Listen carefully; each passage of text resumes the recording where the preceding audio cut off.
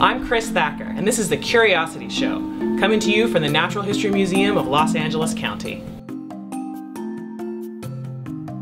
Today we're in the malacology department, and malacology is the study of snails, clams, squid, octopuses, soft-bodied animals. Mostly they live in the ocean, some of them live on land, and the vast majority of them have some kind of hardened, mineralized shell made with calcium. The same mineral that's in bones and the same mineral that's in teeth. The snails of Los Angeles are a particularly fascinating topic, and our curator of malacology, Dr. Jann Vendetti, has started up some new citizen science programs helping Angelinos look around their environment and catch and understand the snails and slugs that live there. Jann's going to tell us about snails in general, about some of the slightly horrifying land snails that are found around the world, and the land snails that live right here in LA. Hey Jann! Hey Chris. How you doing? Great, how are you?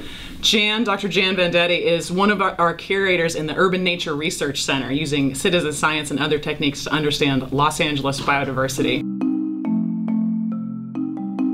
They're one of the only major groups of organisms I can think of that live both in the ocean and on land. How do they breathe? They've evolved to have a lung type structure. They're breathing air in a way sort of similar to how we breathe air. And yeah, you're right about them being one of the only groups that have, well, evolved in the sea, but then in what we say is invaded land. Oh, okay. So, and they did that in sort of spectacular fashion. So there's hundreds of land snail species in North America and thousands around the world.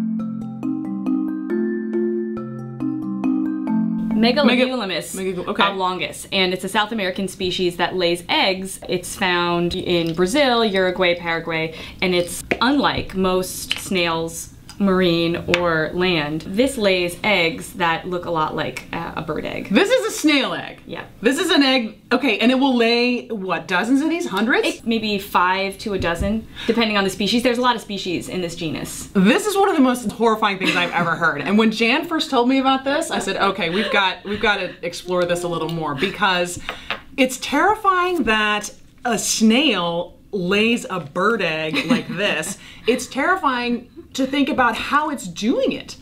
You know, it feels like the snail is just gonna take over. You know, it's right. It's rapidly reproducing. It's laying these tough eggs.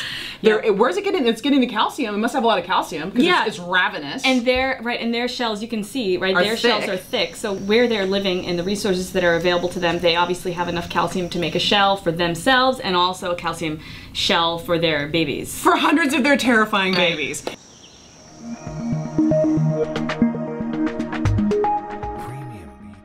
Reasons we are interested in figuring out what snails live in Los Angeles is because most people know this as, oh, this is the snail that lives in an urban environment.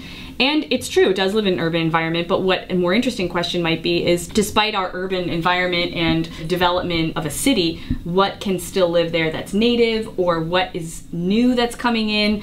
So so how many native snails do we have? We have a lot of native snails. I mean, maybe not a lot, but like a dozen. This is the point of urban biodiversity, and one of the things that we've been finding, you know, all of us that have been working on this topic, is that there's so much more here than people realize. Exactly. And there's so much variation and so much interesting biodiversity going on.